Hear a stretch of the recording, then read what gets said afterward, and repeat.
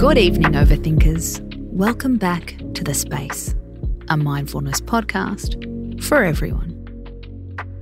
Tonight we're talking about your sex life and your social anxiety. Yes, the two are linked, but they don't always mix. According to one study, women with social anxiety also experience social impairment. Well, isn't that great? We spotted this tweet in a Reddit thread about social anxiety. My libido says, please have sex. My social anxiety says, do it by yourself. You can see why social anxiety isn't a sexual lubricant when you look at the triggers. Performing in front of others, intimate social situations, fear of being judged, criticised, and laughed at. So, how can we help ourselves? This is where we should say, social anxiety can be crippling. So if it's having a detrimental effect on your life, please speak to your doctor and get the support you deserve. In the meantime, there are steps we can take to boost our social confidence and our libido. According to Jenny Schuyler, director of the Intimacy Institute, it starts with addressing the cause of the anxiety. Try and deconstruct it, she says. Ask yourself these questions. Is this anxiety actually rational? Is it serving me?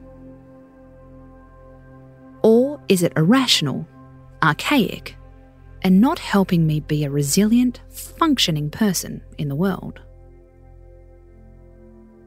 Social anxiety is really good at pretending something else is to blame for the discomfort you're feeling. Are you blaming your partner? Are you blaming those few extra kilos? Have you put an if only milestone in your future? If only I lost some weight, I wouldn't feel this way. Let's get honest. Would changing your appearance really help? Is there another fear that's driving your social anxiety? Not enoughness. Fear of losing control. A fear of being seen or being ignored. Once you know what you're dealing with, you're a step in the right direction. Finally, honesty is a powerful strategy.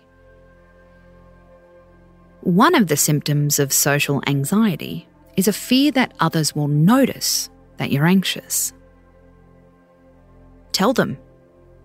Get them to take it as a compliment. I'm really nervous, my heart is pounding.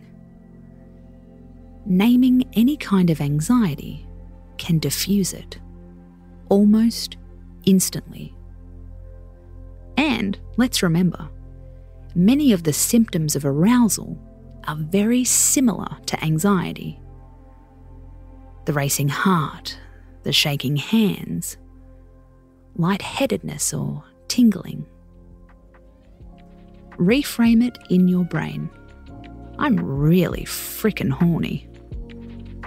It might just get you the big finale. Space out.